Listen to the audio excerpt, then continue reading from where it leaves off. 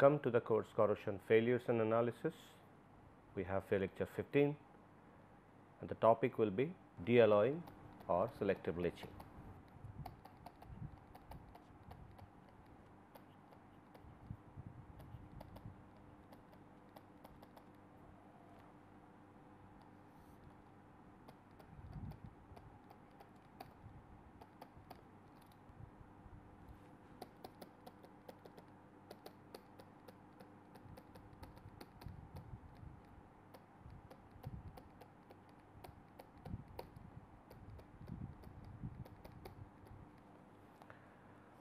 Now, as the name suggests that it is just opposite of dealloying. In case of alloying, what we do? We mix a number of elements and then make solution of it. Okay. So, that is alloying, and dealloying we are actually taking element out of an alloy. Okay. So, that time it becomes dealloying. Selective leaching is also like selectively taking one element from an alloy and then that element goes to the solution. And but here one thing is important. In case of alloying, we can do it via casting route, we can do it via electrodeposition route, but in this case specifically it is done via electrochemical route. So, that means out of let us say A and B, that are two elements present in an alloy, we are taking A element out preferentially, leaving B element. So, that the alloy become enriched with B and depleted with A. So, that happens in an electrolyte medium. So, that part we will be looking at. Now, the dealloying is basically in many books it has been written as dezinkification, denickellification. So, those kind of names are given, but the general name is dealloying or selective leaching. So, this dezinkification is specific to copper zinc alloy system. Okay. So, denickellification is specific to copper nickel alloy system. So, those are the special name given to this. Here also dezinkification is basically taking zinc out from copper zinc alloy. Okay. So, let us look at what are the basic traits of dealloying, and we will also try to understand some of the examples as well as try to understand theory, and then we will try to look at the protections. Now, let us say if it is for example, example 1, let us say it is boiler tube which is made of copper zinc alloy, fine. So, now that tube, if we take small sections out of it, the small segment out of it, it will look like a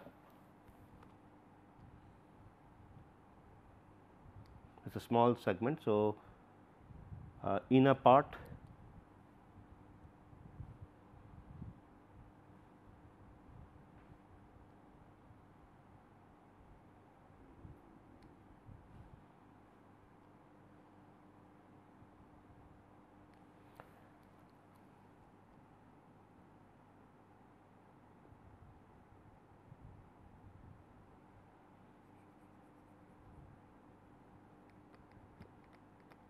this is the thickness of the pipe, this black portion, and let us say this is the inner part and this is the outer part. Okay. A small segment, here hot water, it carries hot water, and outside is inner wall and outer wall is hot gas. It is basically a heat exchanger.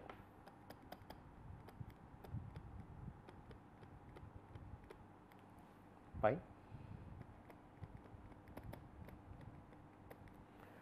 Now, it can be noticed that inner part, this inner part, notice or observation from a prolonged operation, inner wall enriched with almost pure copper, and of course, if it is a pure copper, corrosion resistance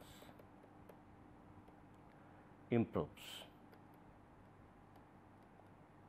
So, that means, if it is a brass 70-30 brass, that means 70% weight percent copper and 30 weight percent zinc,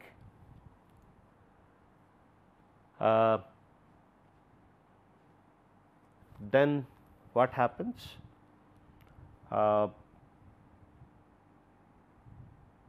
inner wall, the copper content, this inner wall copper content might reach to even 99%. Okay.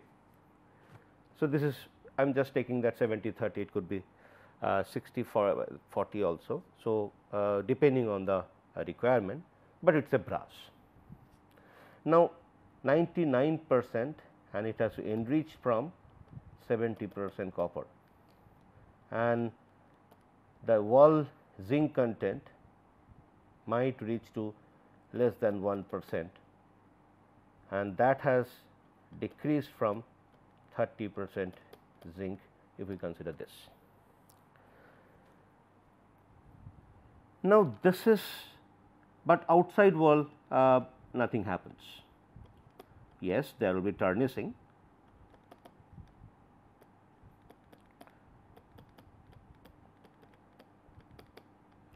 or oxidation, but that such situation does not arise, because it happens because it carries hot water.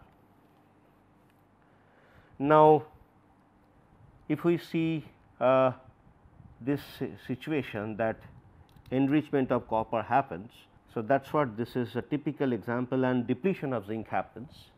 So, that is what it is given a name de-zincification.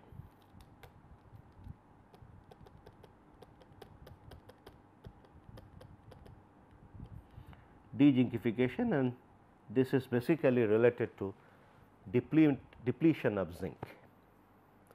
And interestingly, here this de-zincification happens over the across the entire inner wall.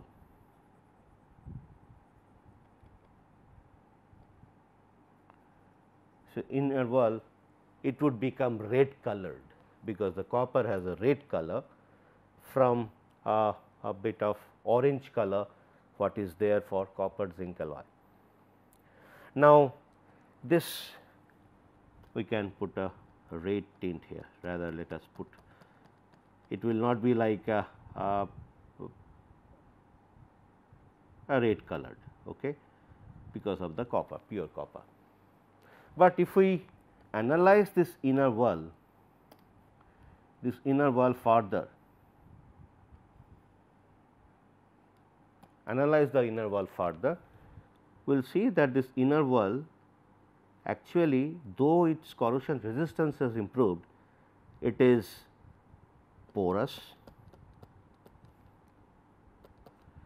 Second thing is, it is porous, it is flocculated,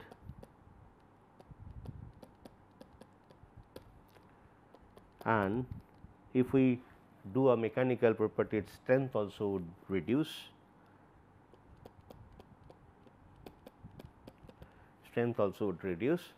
And interestingly, if we look at very carefully, it is interconnected porosity, interconnected pores.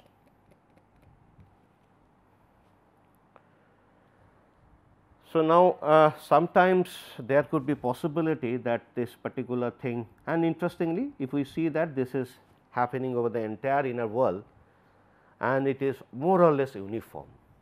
So, that is what we can say, that is another observation, uniform nature of dezincification.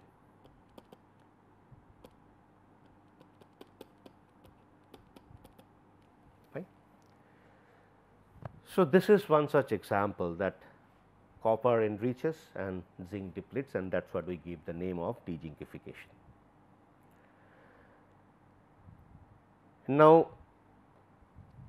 it might happen, another observation, that inner wall it becomes slow flocculated and porous, the wall thickness can also reduce.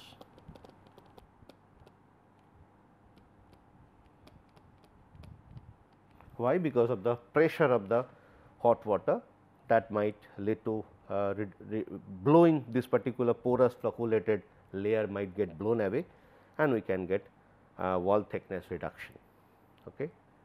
So, and now question is, let us say it is one place, some local places wall thickness has reduced. So, there again this particular phenomena would happen, and so likely there could be a kind of leakage. Okay. So, that is also possible. Now,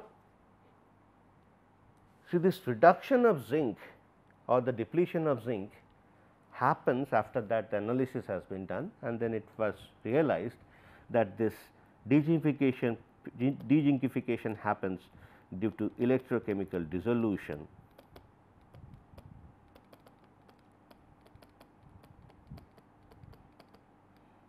of zinc. Okay. And that too preference, or I would say preferential dissolution.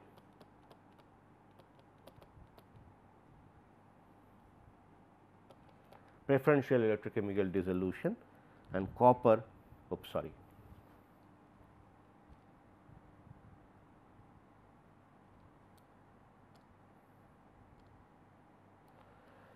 dissolution. So, here leaving copper behind. So, that means copper does not go to solution.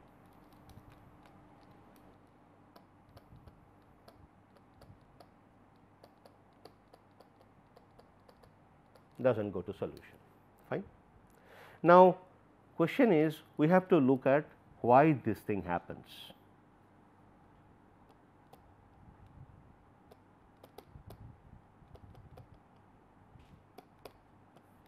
That part tells us the mechanism of, in order to know that we have to understand the mechanism of dealloying. Now, interesting part is, here we could see that this wall, this dezincification is happening over the entire wall, but some cases it might happen locally. Okay. Locally it might happen, and that case we call it as a plug type dealloying. Okay. So, that means there are two variants or dezincification.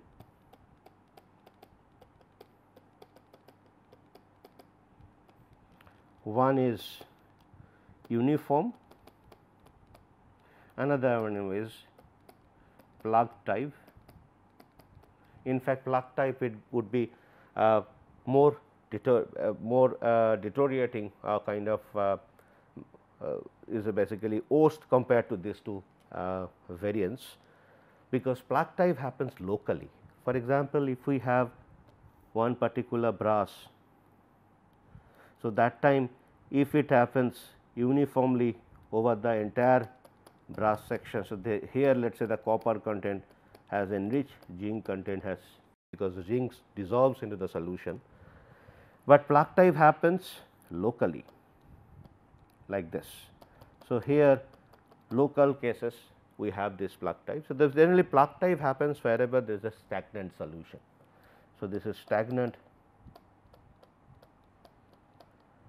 solution, that plug type things can happen, or let us say there is some kind of let us say a kind of object that is falling on that particular brass wall, and if it is stagnant. So, there could be possible that the crevice starts, and that crevice corrosion would lead to a plug type dezincification. Okay. So, these are the two variations of dezincification. So, in fact, we can say that this is the two variations of dealloying also. So, one is localized, one is over the entire surface,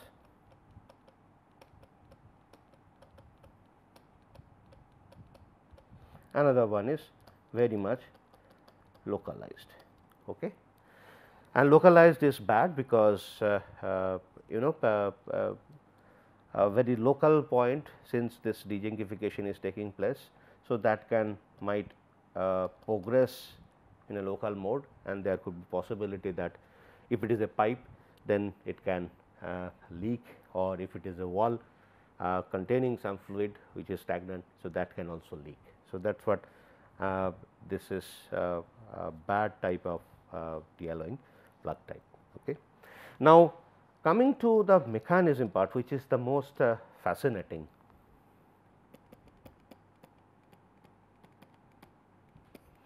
So, people have studied this mechanism of dealloying.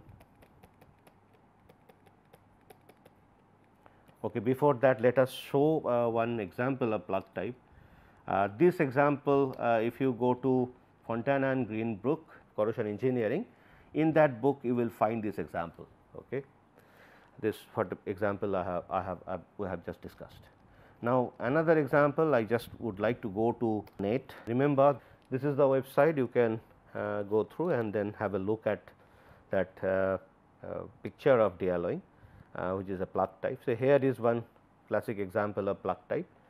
So, this is a brass condenser tube. In an internal surface of the brass condenser tube, that is extreme porosity of the copper plug. So, this is basically copper plug. Why they are saying copper plug?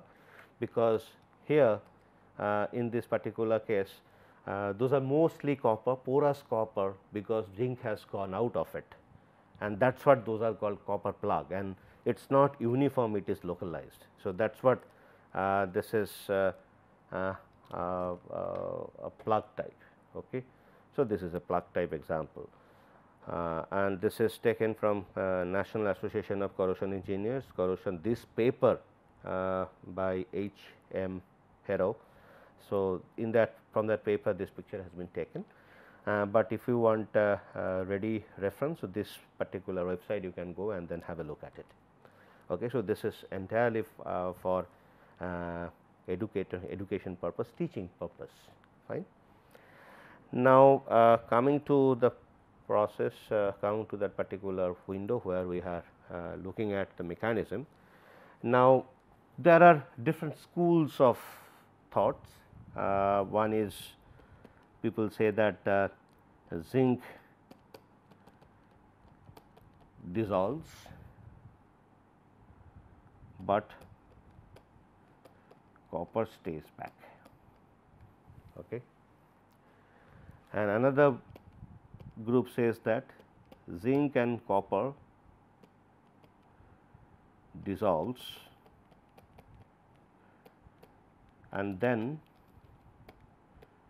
copper ion redeposits back.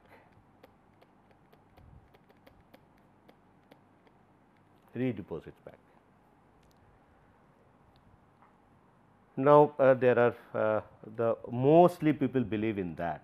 Okay. And in fact, there are other mechanism that when the pores are forming, I will come to that pores, you will see later on. I have some pictures. We have done considerable work in dealloying of copper zinc system, zinc copper system as well as silver copper system. I will show some pictures, and there people have also talked about surface diffusion of elements, and then accordingly that porous network forms. Fine. Now, question is, interesting part is both the cases, we do not go into the what is the actual mechanism, but if you see interesting part, both the cases, the element which is active, that dissolves. In this case, copper does not go out, zinc goes out, but in this case both goes out, both go out first, then copper plus deposits back. So, it talks about active, and both the cases its active species or active element dissolves. Fine, active element dissolves. In this case the noble element, the first case noble part,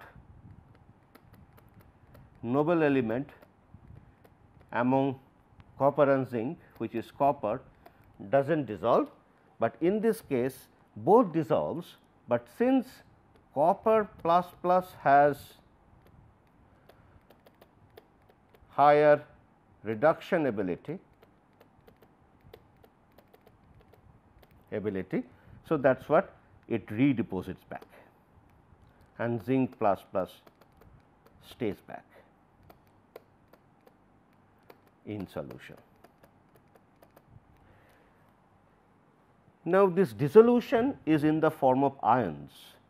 So, that is what it is electrochemistry that is involved. So, it is an electrochemical dissolution, and in the second case it is basically electrochemical deposition, or we can say cementation. Fine. Okay. So, now question is, people thought that this particular mechanism may not be true, because if let us say this is a wall and let us say zinc goes out.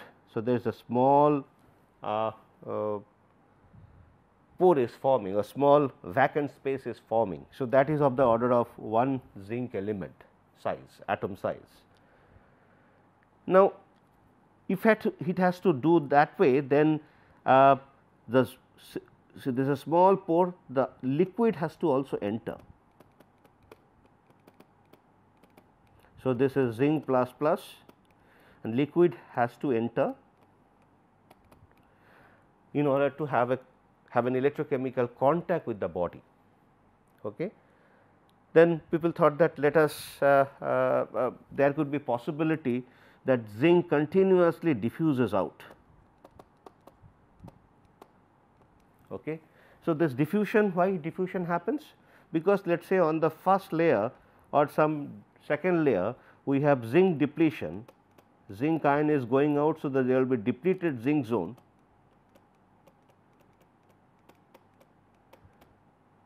So, now we have a concentration gradient. So, these two layers if I see, so this is zinc concentration or zinc concentration as a function of distance. Fine. So, the zinc can diffuse out and then this process will continue. Now, this dezincification happens very quickly. Okay. We have some data copper zinc if we see, it happens very quickly, but at room temperature even. Now, at room temperature, in order to maintain that supply of zinc for the dissolution to happen, that diffusion process cannot meet that particular migration speed the way dezincification happen over different layers. Okay. So, that migration rate is very slow compared to the dezincification rate.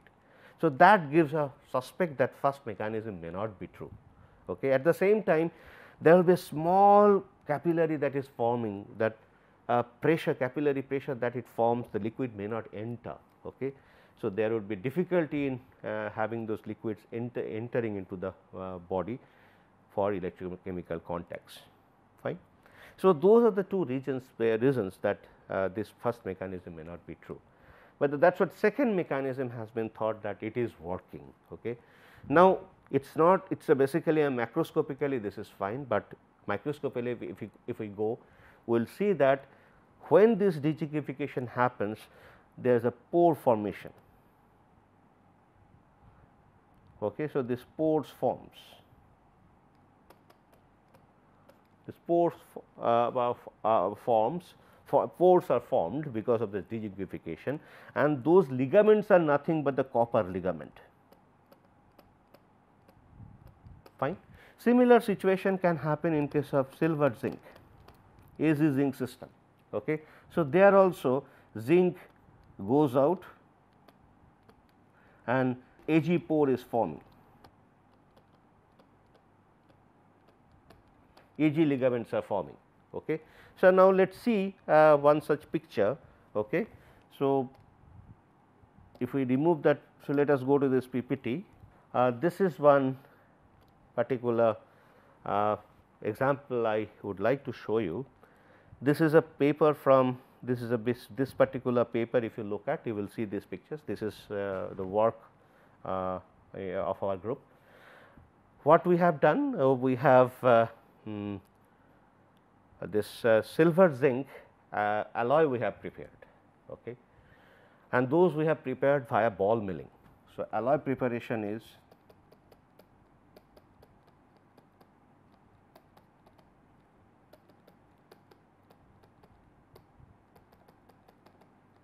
ball milling. So, it's we have mixed silver and zinc, and here it is 50-50. So, that means it is a 50 weight percent. This is Ag 50 weight percent and silver zinc 50 weight percent. Now, after that, that powder we had taken and put it in 2 normal HCl. This is highly acidic condition, and in the 2 normal acid, and after 18 hours, we had taken it out. Those powders we had taken it out, and then we have see it through ACM by scanning electron microscope. Okay.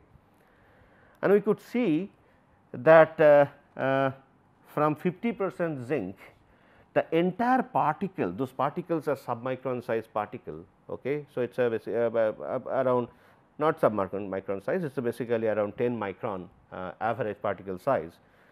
Each particle, if we look at, we will see that this kind of network is forming, and if you again zoom it, we will see this kind of network. And if you see this network, so these are the black spots, are this basically, these are basically pores, these are pores, fine. And if you see the ligament, so this is basically ligament, and this ligament, it is pure silver. Okay. And interestingly, the entire particle has become pure silver, 100% silver, and that we have confirmed by EDS. Okay. So, and that EDS in ACM we have a facility called EDS. That EDS can tell me what is the composition of that particular region where I am taking the signals. So, this is 100% silver. So, this is typically a porous, nanoporous silver. Why nanoporous? If you see the pore size, so this is a small pore size, and that pore size, if I see the dimension, it will be close to around less than 100 nanometer. So, this will come around less than 100 nanometer. Okay, fine. So, that means here also dezinkification happen.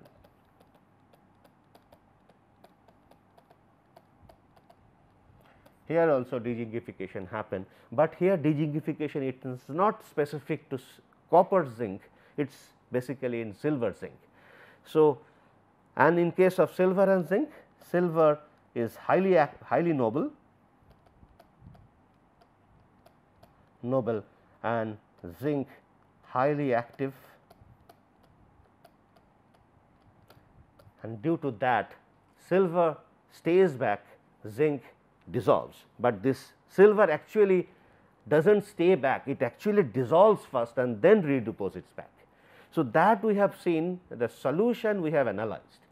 After the dezinkification, the initial time, for example, when we dip this powder into this solution, which is 0.004 molar AgNO3 also we have added, but even if we do not add AgNO3, so in one experiment we have done that AgNO3 was not added, only it was done in 2 normal HCl. That time that silver content was not 100%, it was less than around close to 96%, we could get 96 to 98% we could get, and the solution in the beginning of dealloying, we took the solution, we analyzed it and we saw silver ion, okay, good amount of silver ion. But as the time progresses, we saw the silver ion content in that solution has decreased, and zinc content has gone up, and in fact actually the silver has deposited back on the surface, and that actually forms this nice network of porous body, and those ligaments of silver has formed. So, this is typical example of dezincification. Okay. And similar situation, if you look at copper zinc system, same situation would appear, that there will be a nanoporous copper formation. Okay. So, this is one such example I wanted to show you, that in fact it is not about silver stays back, zinc dissolves only. Initially both dissolves and then silver deposits back.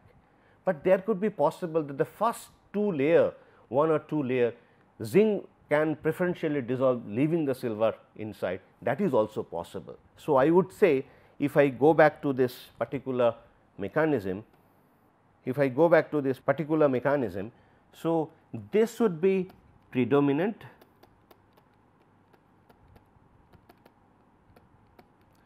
and this might also happen